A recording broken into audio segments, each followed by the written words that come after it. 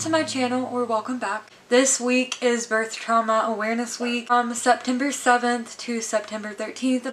Birth Trauma Awareness Week is usually July 7th to July 14th. But this year, due to COVID, it has changed. And if you're a first-time parent and watching this, maybe this isn't the best video to watch because it's incredibly traumatic. I'm talking about sexual assault, traumatic birth, and just obstetric violence, so please skip this video if these things might be unsettling to you. I don't want you to prepare for a birth like this. I just want to educate people about birth like this, and I just want other people who have experienced birth like this to know that they're not alone. I'll pop up a direct definition of birth trauma like right here somewhere.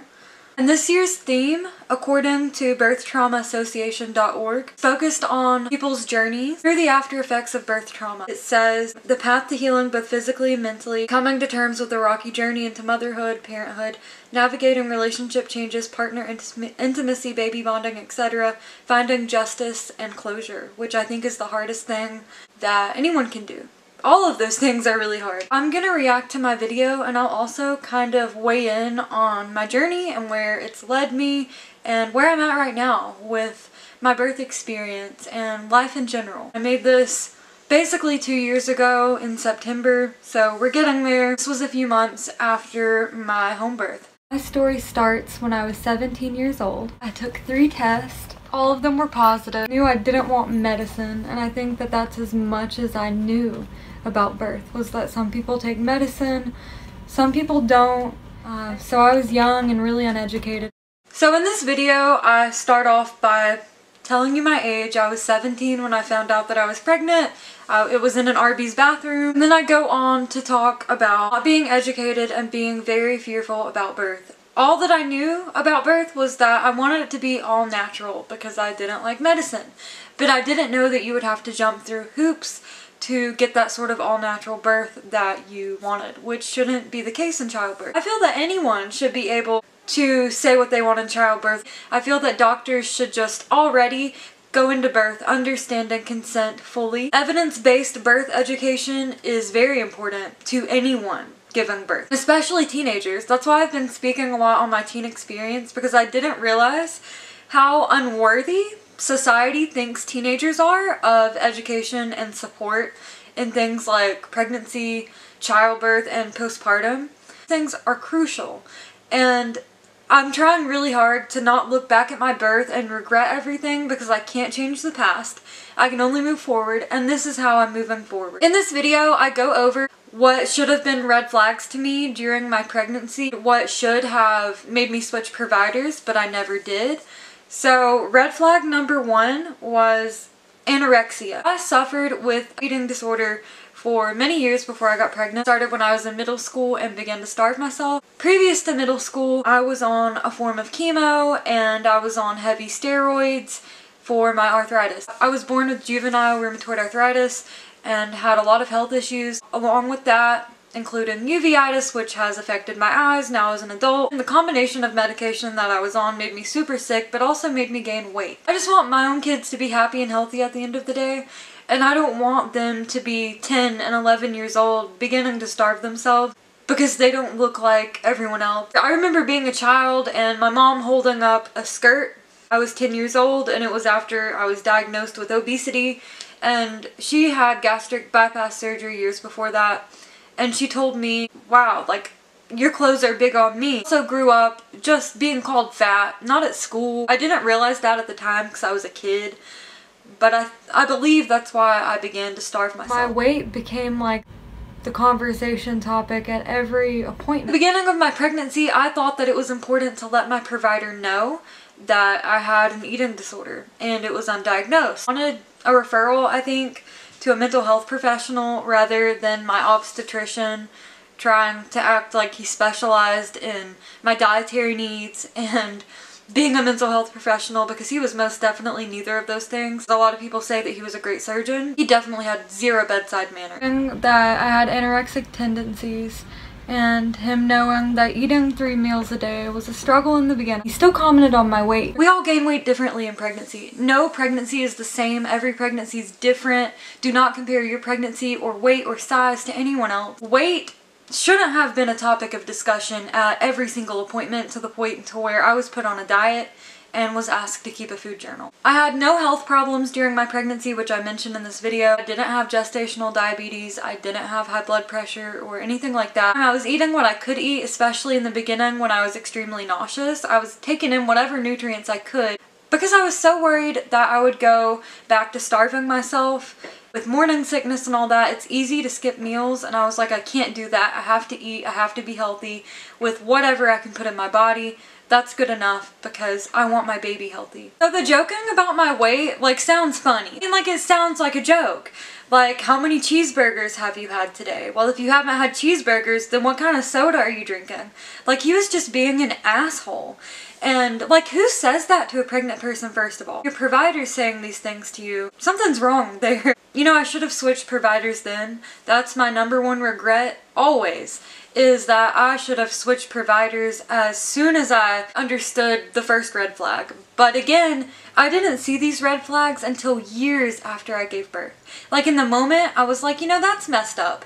But then at the same time, I was like, every provider is gonna be like this. Well, why switch? I should have switched. So please, go with your gut. If no one else thinks that your provider's an asshole, and other people are saying that your provider's just the greatest and the best, don't listen to them. If they're making you uncomfortable in any way, switch. You can fire your provider. You do not have to stay with them throughout your entire pregnancy. I don't care if you just got established there or if you're 38 weeks along, you can switch. There are places that will take you and work with you and hopefully will treat you the way that you deserve to be treated. I did try to prepare for childbirth, and I went to a childbirth, like, Lamaze class at the health department, and it was free, so that's why I went to it. But it mostly just freaked me out. I didn't learn anything important about childbirth. I learned about the process, which was great. It was awesome to see a live birth, but it was like from the 70s or 80s. So it didn't feel really relevant to now. Different things that they would do now. Because I feel like things are kind of always changing, but maybe not. Like, really, when you think of it, it's gotten better in some ways, but in some ways the system doesn't support birthing people the way that it should. I went to Lamaze once and I got a birth plan, and I felt like a real adult because I was like 18. I just wrote out something that I thought would be a magical experience that I was really excited and proud of. And I gave it to my obstetrician, and he smiles at me, and as he smiles, he balls up my birth plan and throws it in the trash. And he says, "You won't be needing this." So that is a huge red flag #2. I was afraid to switch care providers at 30 weeks, so I continued to see him, and I was terrified for my birth because of that. I was already terrified to give birth. No one told me, which I wish someone would have, to switch providers whenever they acted like that. Should have shown me that my birth wasn't mine to begin with, that my birth was in his hands completely, and that he called the shots, which is not how it should be. It felt like birth was just something that happened to you. These are your options, and they were taken away. What really upsets me is I say that I felt like a real adult because I just turned 18 and I was pregnant, and I felt old and grown, and this is something I'd always wanted, was to just be grown up. Or whatever, I don't know. I'm proud of myself for writing this birth plan, for writing down everything that I wanted, like lowlights and all this stuff. If I have my birth plan here, I'll read it to you if I can find it. And for him to take all that hard work and to throw it away, it was devastating. And at the same time, I was so scared of birth, I had to look up some of this stuff, which made me more scared. I don't know why Google was so scary. No, something was so scary about childbirth education. I call my obstetrician, they tell me to come in, they check me. I'm like 1 centimeter dilated. And he's like, "You're not in labor." I'm already progressing, I'm already not wanting food, and in the back of my mind, I'm like, I can't go to the hospital. I won't be admitted. So I did what my body told me to do. So I cleaned nonstop all day at home. I rested as much as I could. I just went with the day. But in my head and my mind, I was freaking out. I was like, I can't go to the hospital. You know, what am I gonna do? Where am I gonna have this baby? So I didn't want to try and be admitted. And the day that labor started, it was 7 a.m. on New Year's Eve. I knew that it was birth. In the video, I talk about how I felt like I was getting my period. I had like mild period cramps just before they get super bad. You know what I'm talking about if you have a bad period. And yeah, I was like, I haven't felt like this my entire pregnancy. This is not Braxton Hicks. It's not just my belly contracting a little bit. This is it. This is labor. So I called my provider as soon as they opened at 8 a.m. They saw me, and my whole family came in with me. I didn't say this in the video, but my whole family comes and everyone gets their hopes up and my hopes up. I kind of wanted this to be more private, but it wasn't. I definitely didn't want an induction. And I'll get to that. He checks my cervix and he's like, you're not in labor. If you try to be admitted tonight, I will not admit you. I'll send you home. Like, I can't try to be admitted. What am I gonna do? But I knew that it was labor. I knew it was labor. And my dad was there at my appointment, and my whole family was, like I said, and my dad was like, induction for her, and my OB was like, I'll schedule the induction. And it'll be like next Monday before we can do it. I was like, I don't want an induction though. And he was like, well, if you go over this week, you're gonna have to have one. I felt like there were no options there, and I still felt like a kid in the sense that my dad was at my appointment where I got my cervix checked and was like, we need to schedule an induction for her. And that's just my dad. He wasn't being a bad parent. He was trying to be a good parent, which I respect and understand, but at the same time, I was having my own child, and I know that it could be hard when your baby is having a baby and she is your youngest. I understand all that. I wish that I would have set better boundaries with my family and my birth, and I wish that I would have understood that better. So if you're watching this video and preparing for childbirth, oh my god, I'm so sorry you're watching a traumatic birth video. Please don't think that every birth is like this, but at the same time realize that you don't have to have your entire family there if you don't want them there, especially if you're young and they're treating you like this. It's okay to acknowledge it and to set boundaries with your family and be like, you know what, I'm pregnant, I'm gonna make the decision, and you're gonna have to, you know, accept that. I had maybe 10 family members in and out of my parents' house all day that day watching me labor and scream and clean, and it was really uncomfortable to be watched like that. I know everyone was excited, and I'm not trying to throw my family under the bus because I believe that they all loved me and loved my baby that I was carrying, and they just wanted to be supportive, but I just wanted to be alone because I was so scared. And again, I felt the pressure of everyone needing me to have that baby while they were there. I also felt the pressure of my OB telling me not to come to the hospital and me being in labor. Everything was unfolding just as it was supposed to. But I didn't know that. 8 to 10 p.m. I tried to be admitted for the first time. They checked me, sent me home. Second time, checked me, sent me home. Third time, finally, they admitted me. I signed in. I remember how embarrassing it was signing in. I would scream. Finally, they wheel me up to my room. They check me. Like, I didn't want to be checked at all. I was uncomfortable with it because I've dealt with sexual assault. And I didn't know anything about your cervix not being a crystal ball then. I just didn't want to be touched unnecessarily by strangers. I was really uncomfortable with that, and I felt violated every time it happened. They put some kind of medicine in my IV. I didn't want medicine at all. And I remember this panicky feeling of being drugged. It brought back triggering thoughts of my sexual assault. I panicked until I instantly fell asleep because the pain medicine, I guess is what they gave me. I have no idea. Woke up needing my cervix checked again. Finally, that night turned into the next day, and I'm nearing that 31-hour mark where it's time for my baby to enter the world. So later that night, we were picked up. That's when the screaming started. And this is when I would become re-traumatized from sexual assaults previous to this. I didn't explain this in depth in my video, but I didn't realize how sexual assaults could come up during childbirth, and I would like to do more research on this and have a better understanding of it for myself and for others when I support them through their pregnancy, childbirth, or whatever, especially teenagers, because I feel like we don't support teenagers enough and we don't listen to teenagers enough when they're assaulted. I didn't think that I never thought in labor or active labor my sexual assaults would come up in my head and it would feel exactly as if it was happening all over again times 10. Every cervical check, I would say, no, please stop, it hurts, and I would cry. And of course they had to, because I had to be checked to be admitted, which shouldn't be true. I don't think that that should be the rule of thumb. I think that it should go by intensity, consistency, and all of those different things of labor. And I shouldn't have gone so early, but my parents were watching me literally scream in my bedroom over and over. No one understood what was wrong with me, and what was wrong was I felt like I was being sexually assaulted again. Get my epidural at 30 hours in labor. Or maybe 20 minutes after the epidural, it's starting to work. I feel my body opening up. I feel like I have to poop, I feel like I have to pee, I feel like everything's opening. So I was like, I think I need to push. You know, I was going with what I was feeling, and I told the nurses that, and they're like, no, no, no, wait for the doctor. You know, how can you hold your baby in and wait for the doctor? I'm not waiting for anyone. He comes in, I'm ready to push, and he didn't give birth on the first push because he was counting. That's not how it works. Birth doesn't go how your care provider wants it. Going as fast as he wanted, I guess. And he was like, you're not doing it right. You can't do this, just stop. He hadn't been there the whole 31 hours of my labor, just nurses and my family had been. He just gets there and he's telling me that I can't do this and I'm not doing it right and to stop. So he leaves the room for maybe 5 minutes, pushed for 15 minutes total. He was there for maybe a minute and then left for 5 minutes. He comes in just in time to give me an unnecessary episiotomy.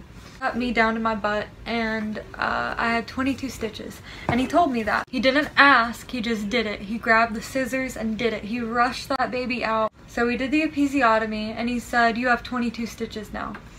And my baby was placed on my chest for a second, and then she was taken off. She was bathed of her verna, which I wanted rubbed in. Her cord was clipped immediately. It still has a lot of blood going through it that she didn't get. And if they read my birth plan, they would have known. That's one of the red flags too.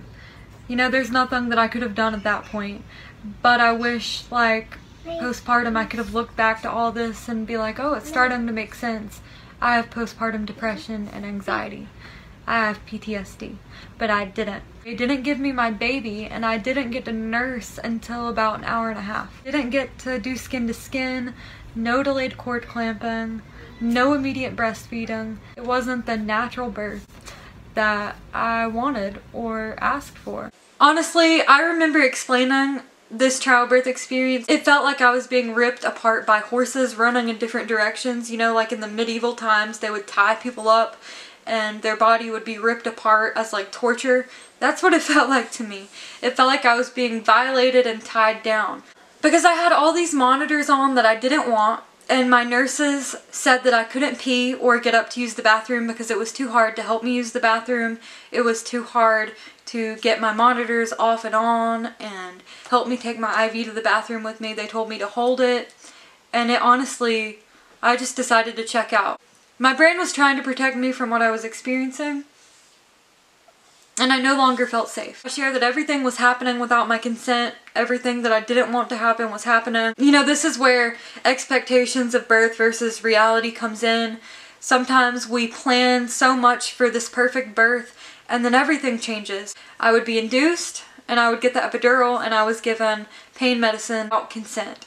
I was also given nausea medicine, which I consented to and was okay with, but the pain medicine made me feel like I was being assaulted even more because it took away my sense of being. And I don't take medicine because it feels like I'm being assaulted, and I'm afraid to be in that headspace where I lose complete control. And they did it without my consent and put it in my IV. I just didn't want to be touched unnecessarily by strangers because, again, it feels like you're being assaulted. Especially when you say no and no one listens to you and they say doctor's orders. It makes it feel like everyone's assaulting you and everyone's compliant to this in the room. And whenever you take consent away like that and say no, they should listen. They didn't. So then, yeah, they induced me, and I didn't want to be induced because my sister and other people said, you know, it makes labor a little harder and more painful. And I wasn't down with that. I already felt like I was in the most pain I could ever possibly be in. Mentally, physically, emotionally, all of it. So I would go to labor for 16 more hours in the hospital, being treated like this. I get in the wheelchair to be wheeled out to the car to leave the hospital, and I'm having like detachment issues with my baby.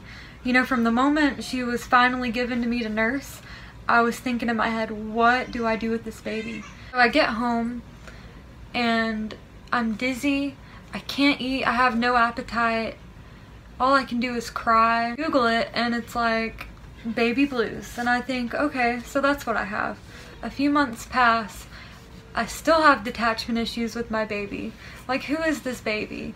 It's hard for me to hold her and be close to her. It's hard for me to let her nurse. I felt like this was crazy. Like, I'm not supposed to feel this way. I'm supposed to be a mom, and I'm supposed to be a good mom, and I'm supposed to keep it together for my baby. After he stitched me up, congratulated me on my stitches, my baby was placed on my chest for about a second, but then she was taken, washed, vernix completely washed off with soap.